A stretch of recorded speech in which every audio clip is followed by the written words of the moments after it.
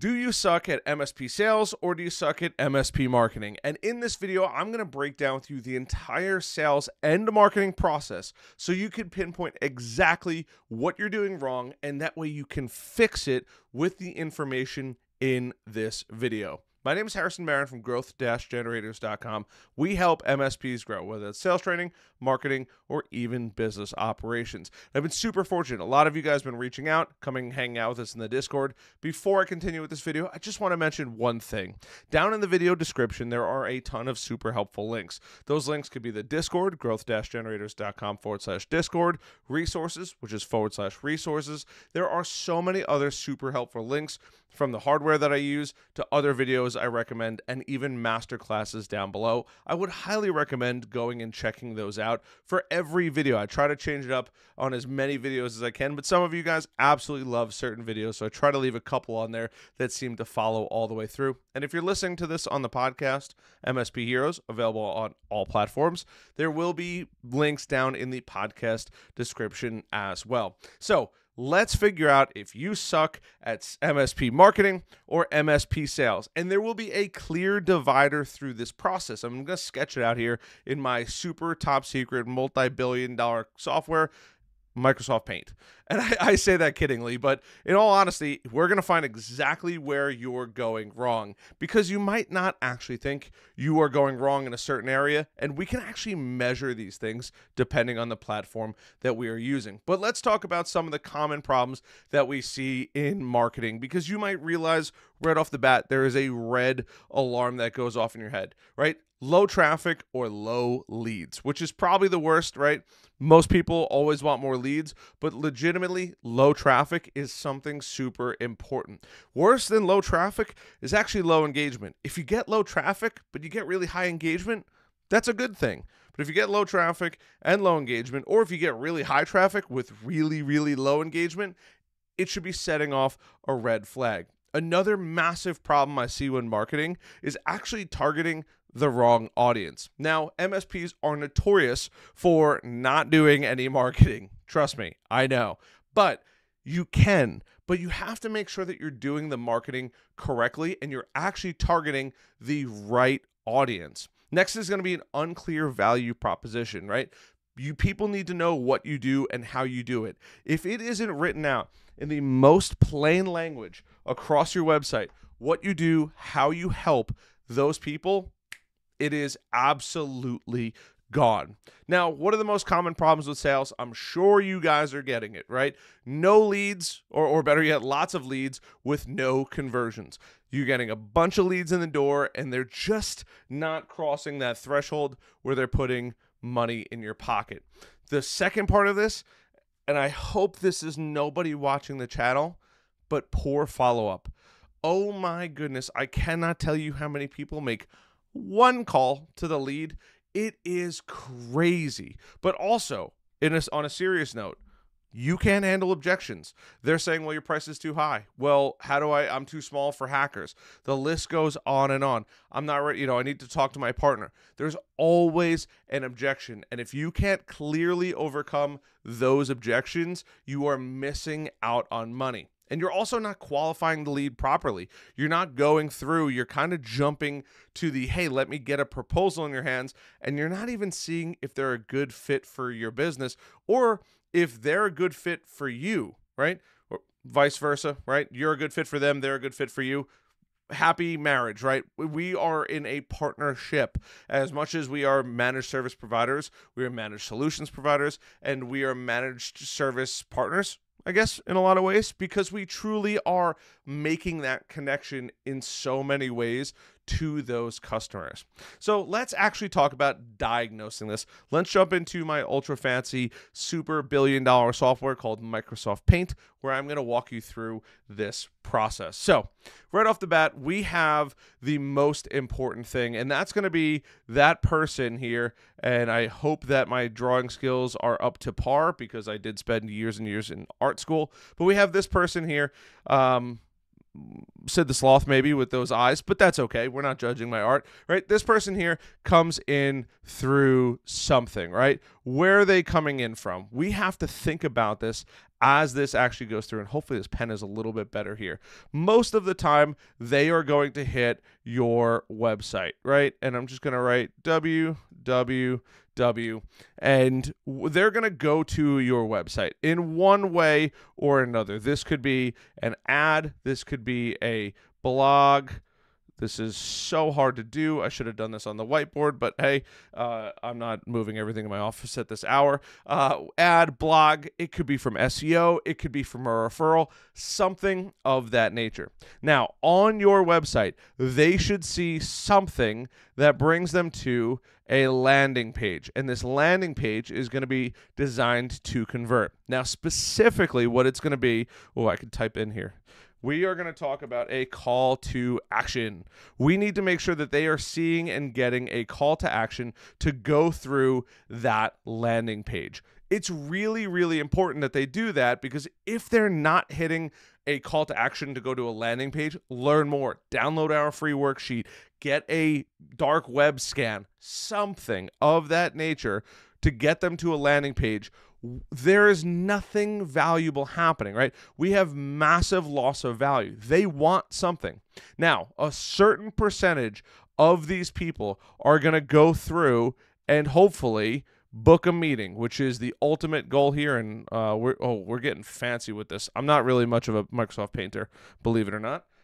In my many years of school, but we want them to go to some kind of booking or some kind of lead gen demand of one way or another. Book a meeting, get a discovery call, something that's going to generate the actual lead. Yes, they will be coming through and we will be getting their information here, which technically they would be a lead here, but they're not a serious lead. They're just a basic run-of-the-mill lead. When we get to actually booking and lead gen, they are they're qualified to a degree. They have gotten some kind of information that says, hey, I need to move forward with this process. And it's a good thing. It's a good thing for you, right? If they're making it to this point here, we are doing very good in the marketing category. Now, after they actually book a meeting, you should have something that happens in your CRM, and that CRM is going to say you have a new, hopefully, sales qualified lead, right? And that could be a lead interest, a whatever you want to call it at the top of your CRM, but you want to have something there that says sales qualified lead or something of that nature, and they're still going to keep coming through, right? CRM, sales qualified lead, you should be getting a notification, should pop up clear as day. Hey, we have a new lead in that system. From here, you are going to go through and we're going to start the sales process. And just to make my life easier and keeping that left to right, we're going to start back down here. From here, they should be doing one thing, right? They've already kind of booked their appointment. If they haven't already and you're having a salesperson reach out, booked appointment. I'm going to just do booked appointment. There. From that booked appointment, then you actually have to go on site and deliver that appointment, right? So some people write appointment attended, right? ATT, appointment attended, whatever you want to call it is totally up to you. You could call it a discovery day. You could call it a first on-site appointment, first initial appointment, FIP, whatever you want to call it. There's no exact term for it. Every industry has their kind of own one. But the appointment has been attended. You had gone on-site with somebody or yourself to fully do an in-depth dive of their environment. Now, if you determine that they're a good fit for you, then we now know that we need to move forward with the next step in the process. We need to then build them a proposal. So I'm going to be build proposal. I'm keeping it super short and sweet here because, once again, this is once I make a mistake, I can't really unmake that mistake. So we have a build proposal in there. So in this arena, right, what exactly are we going to be doing after we build that proposal? And most people, and little golden nugget here, if you've made it this far in the video and you've hit that like button, subscribe button, notification bell, I swear, if you send a proposal and you're not there in person on a Zoom call or a Teams call, I'm going to go to your office and yell mean things at you, and I'm going to show you pictures of server closets that look like spaghetti, and I'm going to make sure that you look at these things all day and they make you angry, because you have to.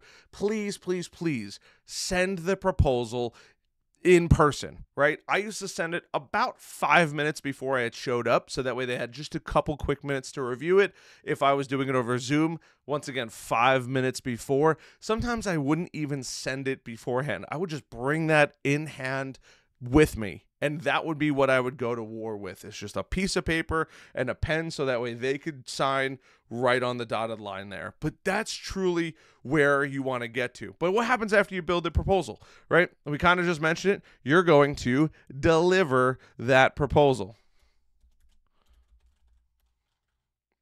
Deliver the proposal. Now, after you deliver that proposal, there's really only two things that can come from this in most cases. They're going to say yes, they're going to say no, or they're going to say maybe, right? And maybe just means you got to follow up a lot. Yes, which is the thing that we want.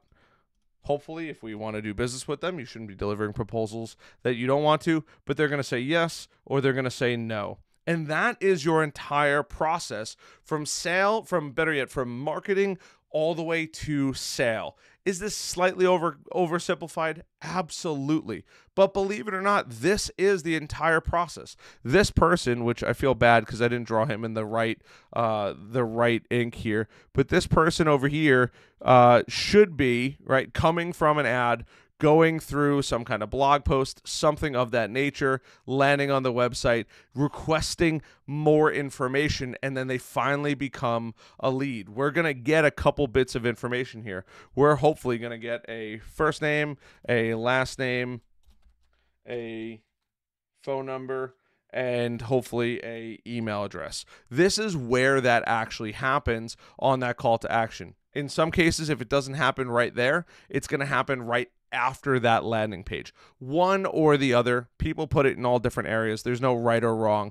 But that first name, last name, phone number, and email address can happen either right in between the website to the landing page, or in between that landing page and booking that lead generation. Now, I said in the beginning of this video that I was going to show you exactly where things are going wrong.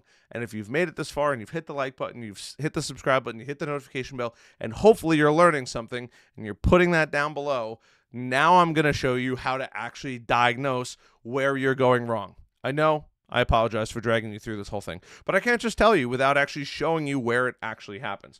So let's dive back into here, and I'm going to use some red ink because it's terrifying, and we're going to run through it, right? So what I always recommend people do is never start from the front. You cannot start from up here. It's never going to work. We actually need to start all the way in the back of the sales funnel, because we want to work backwards to figure out where we're actually having the problem. And that problem could be, hey, first, are we delivering proposals? If we're delivering proposals, great. And if we're not, we have to keep moving forward, right? So are we building proposals? If we're not, once again, you have to keep moving forward through the pipeline to figure out where you're going. But you want to make sure that if it's not happening, you step one step back through this entire process. So are you closing deals? Yes, great. Are you closing deals? No? Okay. Back to, are we delivering proposals?